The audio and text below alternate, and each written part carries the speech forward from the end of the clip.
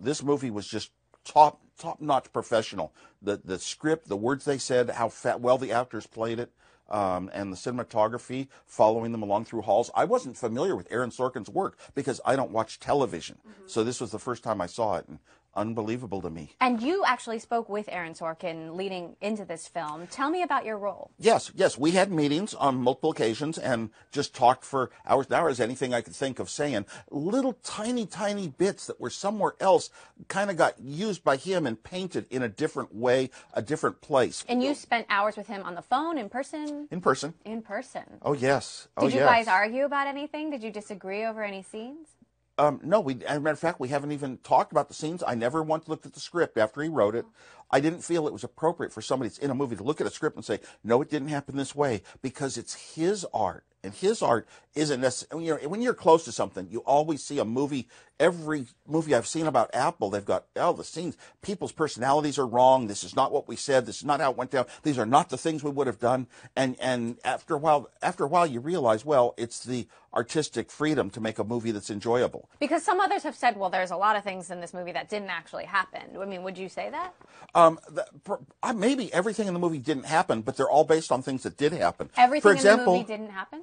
Well, maybe, but see, everything I say, every scene that I'm in, I wasn't talking to Steve Jobs at those events. I don't even say things like that, and I didn't say them, but they were based upon things. For example, there's parts of me saying, Steve, please acknowledge the Apple II team, all the way for 15 years through the movie. Like, I would do that, and all it's based on is there was one shareholders meeting, didn't mention the Apple II. The people in the Apple II division were ready to quit. And I don't complain, but on their behalf, I was their only voice. Right. So for them, I called John Sculley, not Steve Jobs. I called John Sculley to come. So things get rebuilt into a movie in certain ways. There's also myths about me, Steve Jobs, our relationship, what we each did, and those come out in the movie more along the lines of the myth and not reality. So what is the myth and what is the reality? Well, one of the myths is, okay, Steve, I just cared about the past and Steve Jobs was for the future. I was so gung-ho fighting every product he introduced. I was there. I loved him. I loved the products. I felt they were good because they came from Steve Jobs. I was gung-ho for them. One of them is like the Macintosh. He portrays it like a bunch of people were for the Apple II and not the Macintosh when he introduced it. You know what? We sat down. He showed me the 1984 commercial privately, and he said that the board had voted it down. It wasn't going to show it at the Super Bowl. And I was shocked, and I said, part of the reason was it cost $800,000 for the spot we had. And I said, Steve, I'll pay $400,000 if you'll pay $400,000, and we can show this. We can show this ad because we should show it because this is us. I believed in the Macintosh so much. Even John Sculley believed in the Macintosh. It's just that you have to manage a business, and it was going to take 3 years to build the market, and Steve didn't understand that. These kind of interactions come out in the movie, but the myths are sometimes different. Right. Steve Jobs was good, and they didn't listen to him, and messed up Apple. No. That's not true. No. The movie kind of shows a true part of it, but it doesn't really. The movie is not about reality. The movie's about personalities. How would a discussion between Steve and John Sculley have gone down? And they even show them meeting at a later date. Steve never talked to John Sculley again in his life. So if, as you say, everything in the movie didn't happen, maybe, does it matter? Does it matter that this then becomes the popular understanding of what did happen? Well, listen to this. In the background of what was going on, it wasn't about what was going on, because everyone knows the story of the evolution of personal computers, of the evolution of Apple, of the evolution of Apple products. Everyone knows that. This was in private meetings that are never on video, ever. How would Steve interact with people on a daily basis? And it shows different sides of Steve in that regard. Right. So you're saying it doesn't matter. It doesn't matter if it didn't happen? It matters that it's a great movie. This movie is a product. If Steve Jobs were making movies as his product, this is the quality that he would have had. Absolutely. Right. So let's talk about the acting, which you said was amazing. Seth Rogen's portrayal of you. What did you think? I liked very much the character that he played, even the character doing things that I didn't do or in very different places or times or ways. I liked the way he played. I looked at that character. I admire that character, even though it said words. I could never say negative words. Steve, you didn't do anything. I could never say a thing like that. And I never would. I would say what he did was more important, the way he says it back to me. I would never say, Steve, call him an a-hole, an epithet. I would never do that in life. I just can't. I'm just too, Did you ever talk to Seth? Oh, yes. Yes. So tell me about that. Well, he's just one of the coolest actors in my mind. I'm glad they picked him to portray me. He went on Jimmy Fallon and he said, this is an unusual role. Usually don't play people who are smarter than me. He usually plays a role of somebody that's... So what about Michael Fassbender's portrayal of Jobs? What did you think? I saw it, and this was like a real person. I saw the Steve Jobs that I love in a lot of scenes for the things he was saying, and I saw Steve Jobs as, sometimes not caring what other people think. He's going to do things his way. He's the right one, reality distortion or not. Saw all of those, and they were actually very realistic to how Steve Jobs might have done it, but it wasn't how Steve Jobs acted every minute of every day. Like in the movie, it had to be condensed. They picked a lot of the most dramatic scenes you could make out of the reputation of Steve Jobs. So Tim Cook came out saying he felt this movie was opportunistic. Johnny Ive later said he feels like Steve's image and likeness have been hijacked, that there are sons and daughters and widows who are really upset about this movie. What do you make of that? Well, those comments actually got to me really deeply, and I started thinking, it's opportunistic on someone's life, but everything any business does is opportunistic. But this is kind of taking a person's reputation. The thing is, Steve Jobs has multiple sides to his personality that he's known for a lot of greatness and thinking ahead, and our great products. Really, look at the iPod and the iPhone. That was sort of the start of it, and how music is sold. But these movies all go back to a former part of time that isn't up to that point in time when those things happened. So it talks about a lot of, and there are just hundreds of cases that I know firsthand experiences, some of them even with me, where Steve did things, how could any human being do this? You sit there. So there are a lot of those in his past, and unfortunately, a legacy has to live with the truth or not. So Lorraine Powell Jobs, as we understand it, called a couple of actors to try to get them to not participate in the film. Did she ever call you and say, look, don't be part of this? Well, she probably got the script if she was able to call them.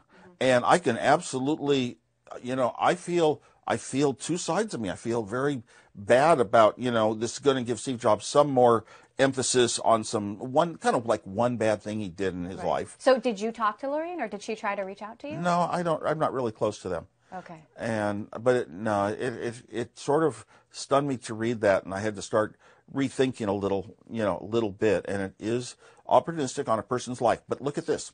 I'm in the movie as a little bit of a bad person towards Steve, calling him names, things I would never do, and I'm looking bad. So it makes me look bad. But no, it's so well played and acted. The artistic element. By the way, for most of the products, there were 3 product introductions in this movie, and basically some of these people, like Tim Cook, weren't around Steve Jobs during that time frame. How do you think of the job Tim Cook is doing today? I love it. I love the greater consideration for charitable needs, worrying about the employees and treating them all equally and fairly, and the products that are coming out are not hedging back and staying out of what they should all be. So I love it. In terms of the products, what do you think of the state of innovation at Apple? The state of innovation is high, but people think of innovation as brand new categories of products, something like a car. Who knows if there's going to be an Apple car? But things like phones, you kind of reach a point where things plateau and they get good. And sometimes the best thing is make sure every product works as well as the other one for anybody and doesn't confuse them and lose them. Something Steve Jobs was very good at. In other words, put in the balance of the best of features. And you don't have to be the top camera in the world, the highest speed processor in the world, the longest battery life in the world. You just have to be good, very good in every category, a good balance. But you like your Apple Watch? Yeah, I like it for a lot of things. What do you think of the Apple Watch? I think it's good. It's convenient. If I forget my watch, am I going to be stuck? No, because I always have to have the phone anyway. Right. And sometimes I pull out the phone, and sometimes I try things on the watch, and it sends me to the phone. But for the most part, the things when the watch works, I'll ask a question. Hey Siri, where am I? What city am I in? And I'll get answers. Or what's the tallest mountain in Argentina? And I'll get the answer. So, how optimistic are you about the prospect of an Apple car? I'm extremely optimistic because just the name Apple, I'm in that group too, although I don't treat it like it's a holy religion and there's one icon. No, but Apple has to do something. How's a company like Apple, the largest company in the world, to grow? It has to be something very huge financially. And cars are about to go through huge financial turnover. If we get to Electric cars, self-driving cars, charging stations. You think Apple can do it as well as Tesla, matters, for example? Fewer accidents, less medical money. Right. Do you think Apple can do it as well as Tesla, for example? It's hard to say. Apple can do it, better, of course. I'm not going to say, no, I don't think Apple can. I'm not going to say that. That'd be stupid. Any company out there, General Motors, could possibly do it better than Tesla. But Tesla, I admire so much. It's like I almost think nobody can do it better. They could do it equal. Do you miss Steve? Do you still miss Steve? I miss him, but again, it was such a strong idolism and this and that, and I'm not a religious type person and a cult type person. We have one cult leader, so that part I don't miss. Mm-hmm. Who are the innovators out there that you think embody some of his qualities? Well, I actually admire Elon Musk because the nature of his car, like Steve Jobs, built an iPhone and talked about how every little detail had to be right for him, and that iPhone came out not crowded and not cluttered. It was just a beautiful transformation.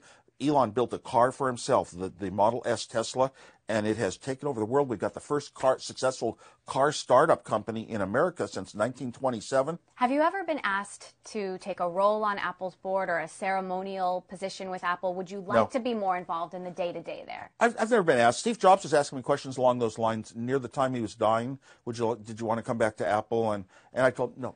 I love the life I have. I have a really nice life. I get to go around, talk to high schoolers and university students and governments and, inspire them to want to have creation of technology and make that a part of their business. What did he want you to do at Apple? What? Oh, he didn't say anything. He was just sort of asking like he had read something. Did you really want to come back? Who knows? Maybe some little role. But you know what? I told him frankly, I'm sorry. Running big companies, the organization, the personal ethics versus the business ethics, I couldn't really do it. I'm not the right person for that.